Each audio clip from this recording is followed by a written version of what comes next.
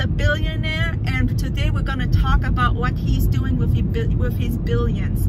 He is building bunkers! OMG! Guys, Bill Gates is building bunkers. Vivos is a company that is dedicated exclusively to making underground bunkers for the wealthy. So it comes as almost no surprise that they would be the creators behind the most expensive underground bunker of all time.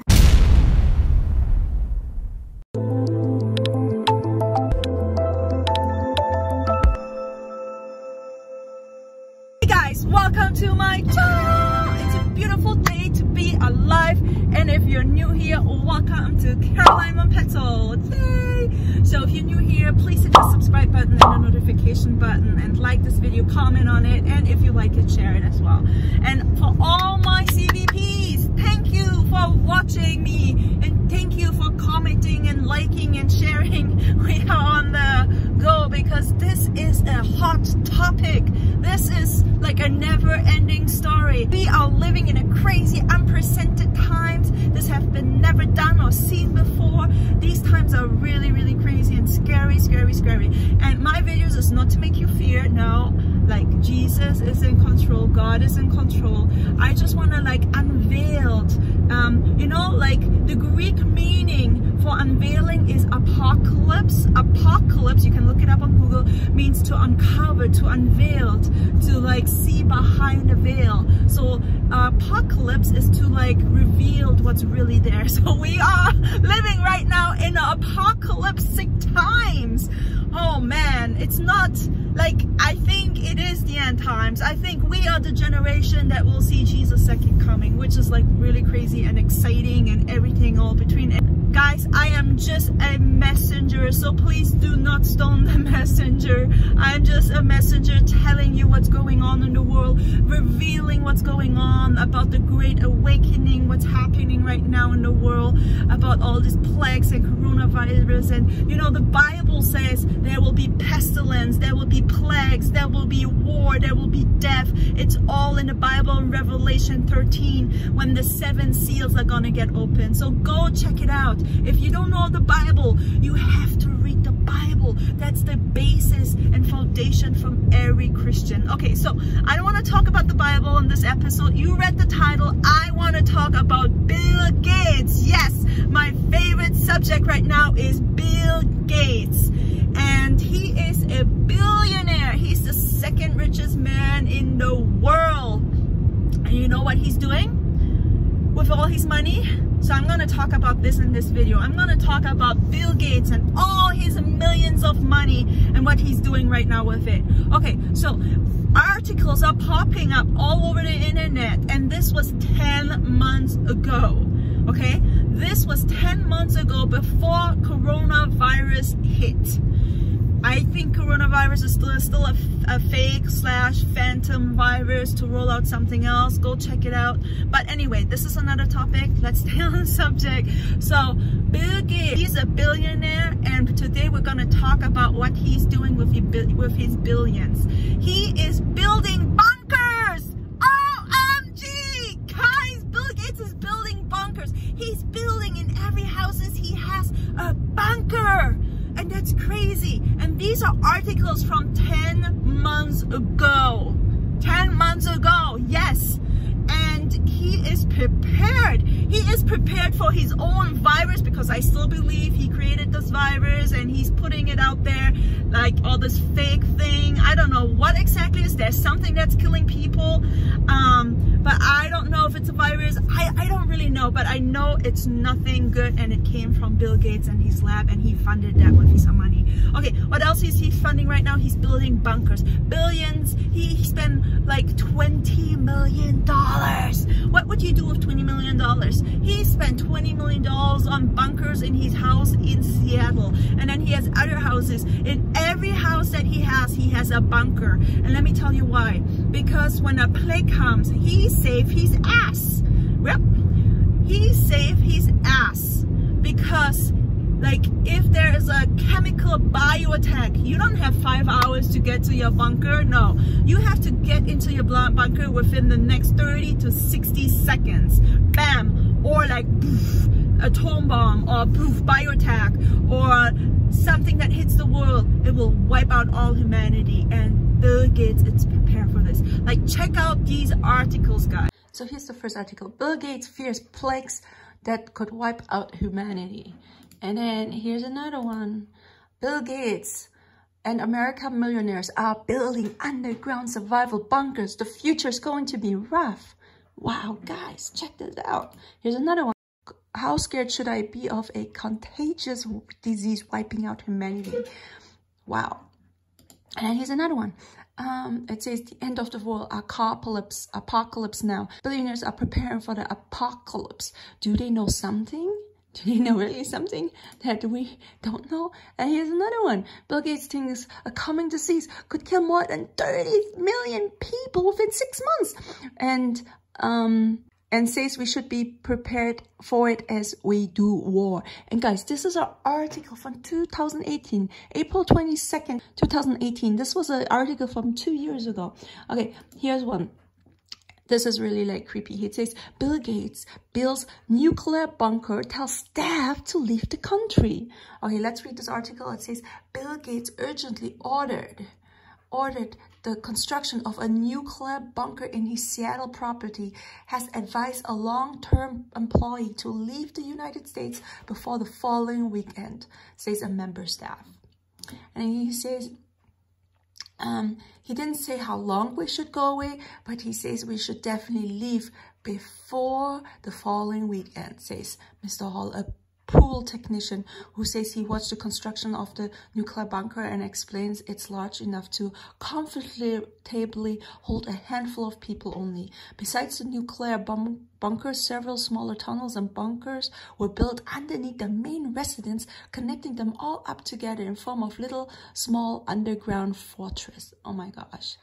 So explaining that the bunker has entrance and exits large enough for vehicles, as well as escape tunnels, decontaminating rooms, Swiss-made air purifiers, bulletproof hatches. Bill Gates apparently approved the final construction only after being repeatedly assured he and 2 others would survive in the underground structure in the event of a 500,000-pound blast.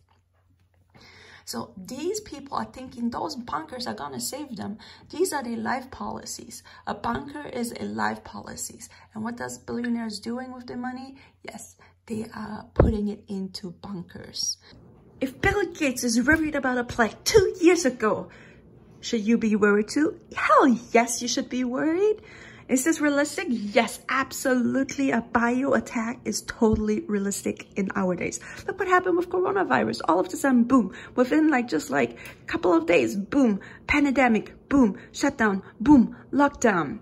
So you should be really prepared for everything like these millionaires or billionaires. So it's not the question if you're gonna need it. It's the more the question when you're gonna need it. Doesn't this prove what Bill Gates is all about?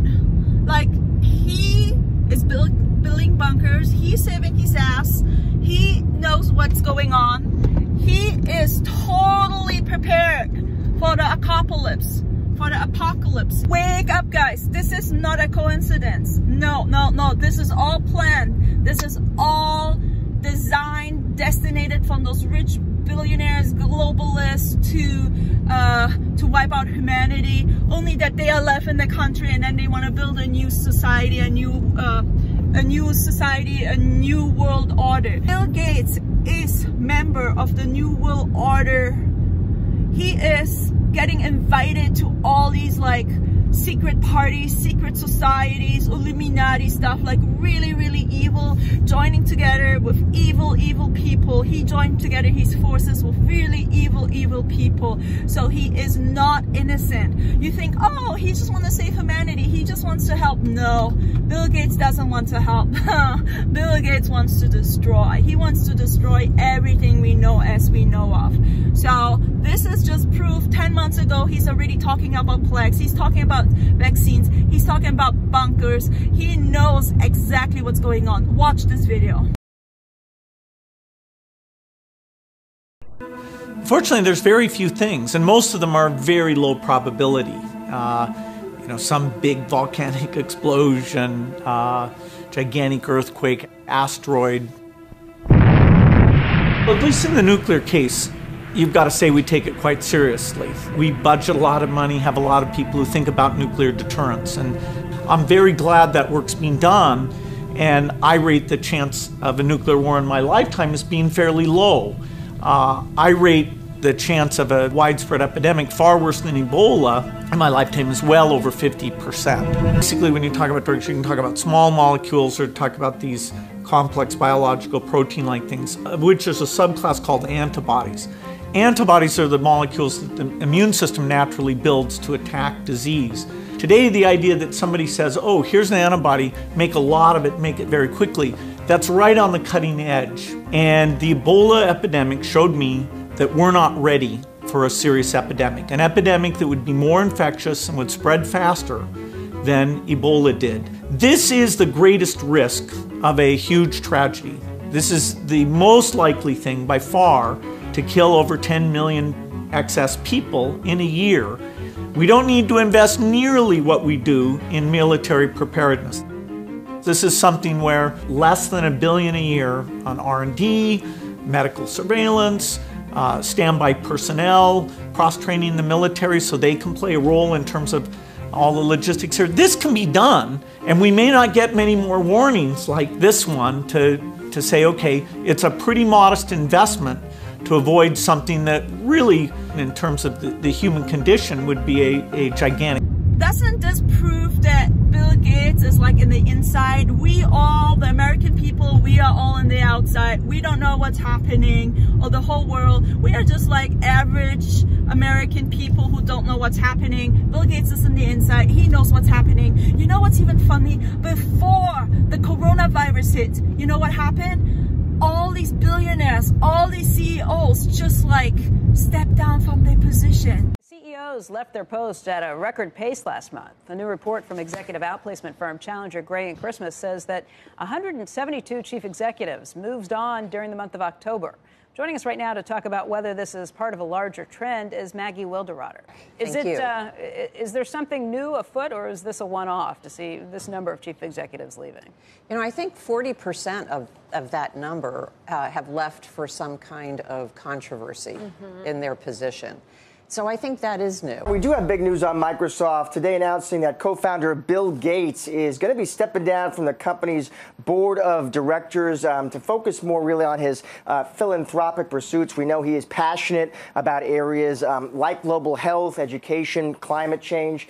He will continue to serve, though, as technology advisor to CEO Satya Nadella. You'll recall in the summer of 2008, he had really transitioned out of day-to-day role in the company to spend more time with the Bill and Melinda Gates Foundation. He had served as Microsoft's chairman to the board until February 4th, 2014. In a statement here, CEO Satya Nadella says Microsoft will continue to benefit from Bill's ongoing technical passion and advice to drive the company's products and services. It is not the only news from Bill Gates today, though, Brian. He is also stepping down from Berkshire's board as well, and we've learned that Ken Chenault will be leaving Facebook's board to replace him there. Guys, back to you.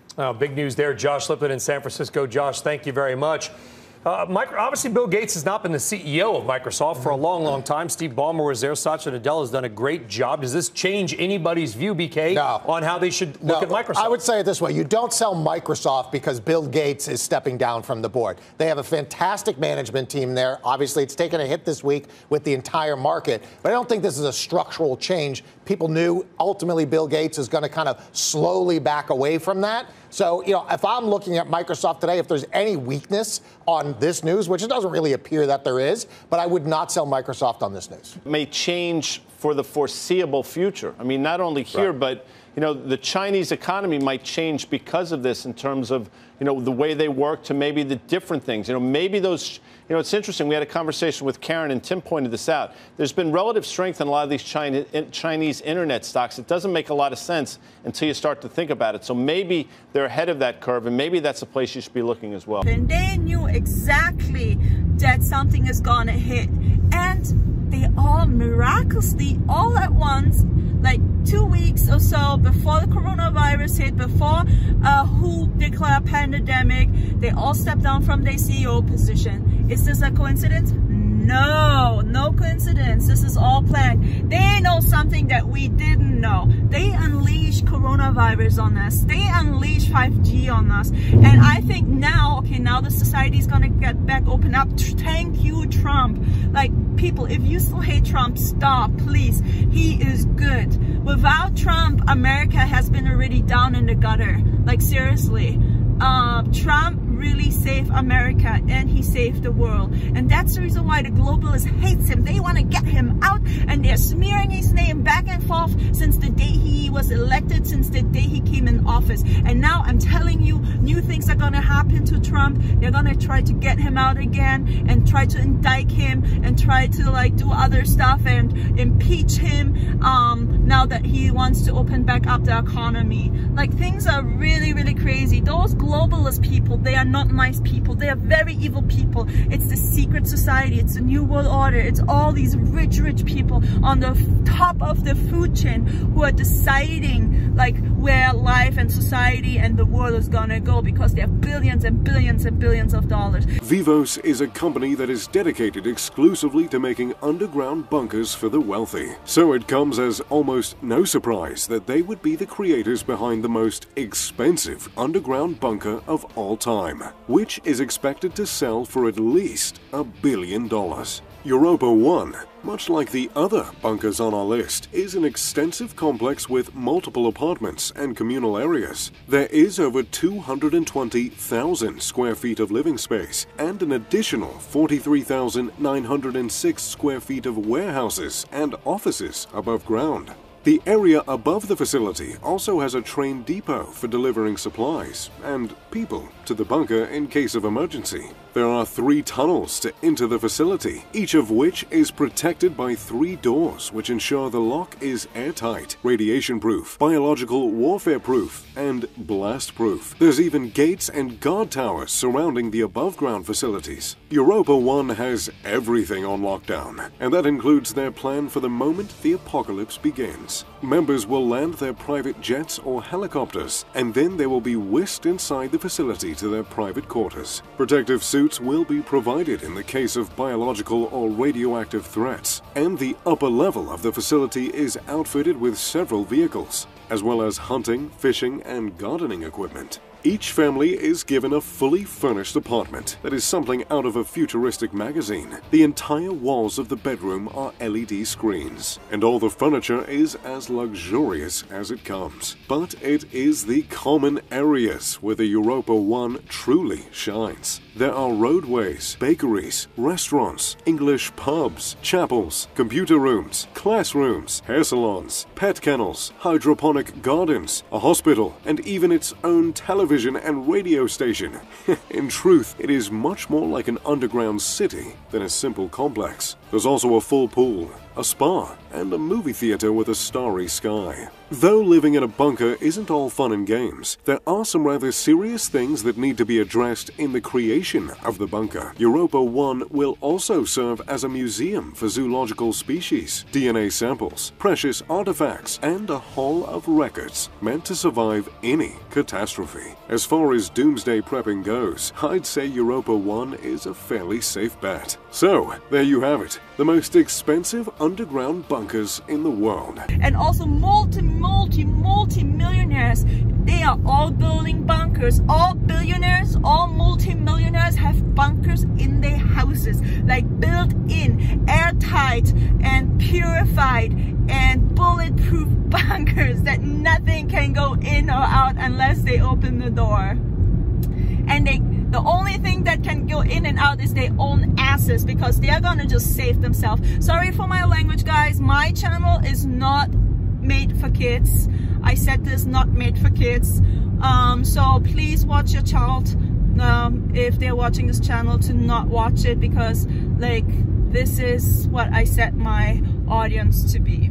Okay guys, another thing what's going on is that, as you can see, Bill Gates knows something that we don't know. So I just think like this is all man-made. This is all happening because he wants it happening, and he's now popping up all over the place, talking about vaccines, talking about the mark of the beast, talking about the ID 2020, talking about travel certificate to get like vaccinated. And you know what the scary part is? Europe is already implementing that idea, and that is really, really scary. Europe is implementing the idea of forced vaccines in Denmark. People are already getting like chips in their hand, like implants. I mean, I don't want to be like a animal and get a microchip. That's why I don't microchip my animals, my pets. No, I don't like that. It's evil. It's a 666 sign. If you get the microchip in your hand, the Bible says it will be on your forehead or on your right hand, and nobody can buy and nobody can like spend money, and nobody can, unless you have this chip. Everything will be digital and cashless. Next right and then left turn.